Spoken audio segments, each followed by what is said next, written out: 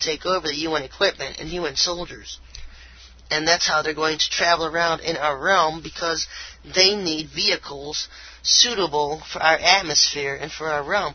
I mean, think about it. They have transportation suitable for the fourth dimension.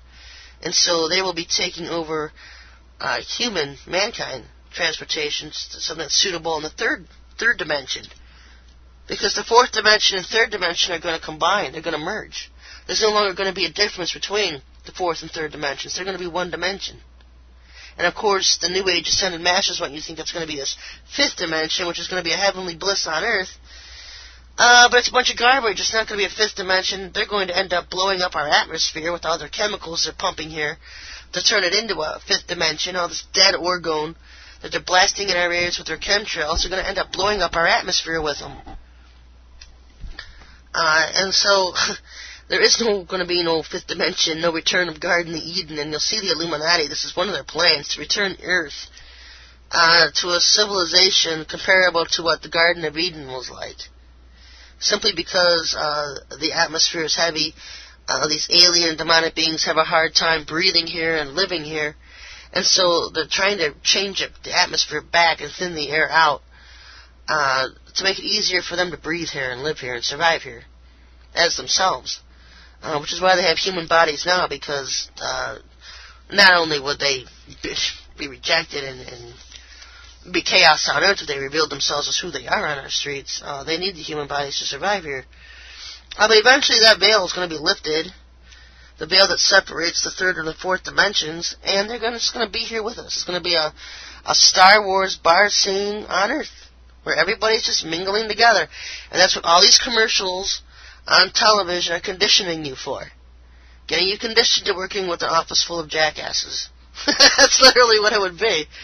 Getting you conditioned and working with, different types of species, different types of beings. It's all part of the conditioning process, folks. And so I don't know. I don't think Planet X will be here this year. I think there's going to be more wars. We're not going anywhere with Iran. Either we bomb Iran and we switch into a different facet of the coming timelines that I've seen that are going to happen, or Matri arrives and blasts everybody else to hell. So you tell us, somebody come up with a grand which one's better for anybody. There really isn't. I mean, either we go and we bomb Iran and Israel gets involved, and this is another huge war over there in the Middle East, and of course Iran will retaliate, hitting most of American cities with nuclear bombs. Of course, I've seen that in 2009, so I'm not sure that would be sped up for 2007, but I'm a nobody, folks. They could easily, the Lord can just, with his pinky, speed up a timeline. Speed up time. And so, we could see bombs in America in 2007. No doubt about that. We could also see a lot of terrorist activities taking place in 2007, because they're going to be fighting against this Ascended Master faction of the New Age, this whole Sananda and Germain and Matri, and they all work together. They're all pots out of the same hell. And so they're trying to overthrow America's government. And America's government is run by faction 1 of the New World Order, and 2 these Satanist Illuminati children who don't want to give up their human control of it, their human aspect power of it, and so it's going to be a fight between the secret societies, the bankers, and the aliens. And somehow there's billions of people on the sidelines just watching all this all this go down, all this, take place. Meanwhile, they're trying to instigate famines on the earth, trying real hard to instigate famines, folks.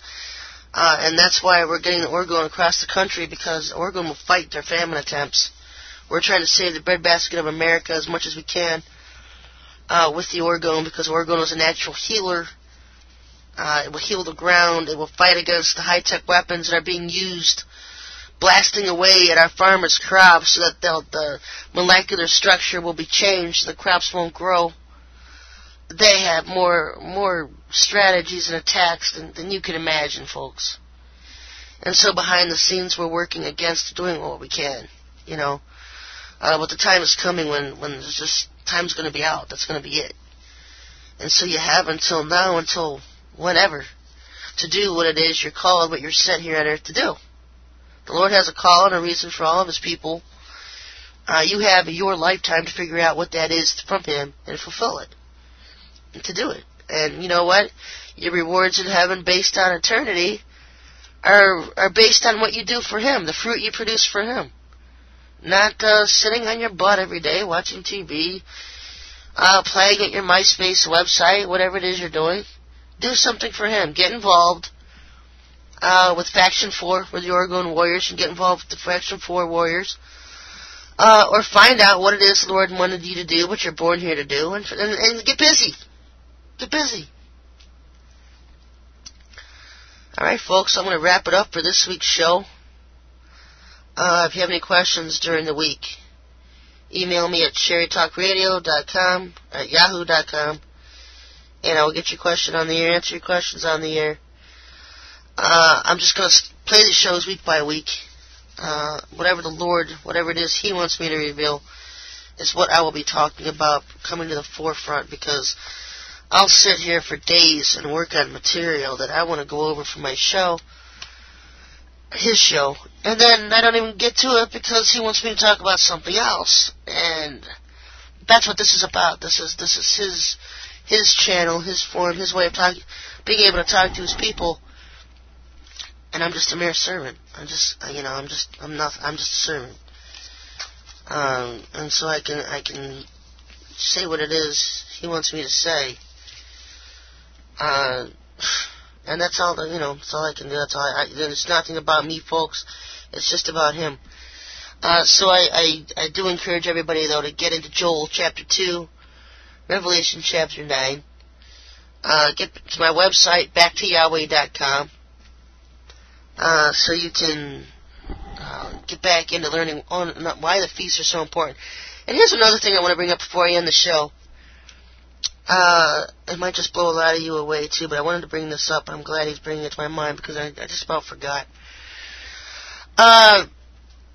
So many of you think that we're adopting a Jewish custom, a Jewish religion, because we're Israelites. The Israel of the Lord adopted would become part of the Jews of that day. There wasn't a separate religion, a separate people. There was just factions within them. The Jews that had accepted Yahushua as the Messiah were known as the Essenes. There are various groups, the Essenes, the Ebionites, the Nazarenes. But these were all sects within the Jews. And this was the same Jewish, grandkids, kids of kids, generations, that had come out of Egypt as slaves. And most people don't realize today that the same people that were the slaves in Egypt are the same people in Europe and America today. And so you're not taking on some strange new religious custom of people you don't know. People you're just kind of adopting because you love the Lord and they seem to have loved the Lord and you just want to be with the Lord's people. But that was your people, folks. You are Israel. We are Israel. If you look at, I'm not talking about replacement theology where the churches replaced the Jews, I'm not talking about any of that. If you look at the people in Egypt that were slaves, it was not a dark Khazar fake Jew race that dominates Israel today. If you look at Europe and you look at the nations of Germany and France and Ireland and Scotland and Britain, which we are descendants of here in America, they were the 12 tribes of Israel. They were the ones, their ancestors of ancestors of ancestors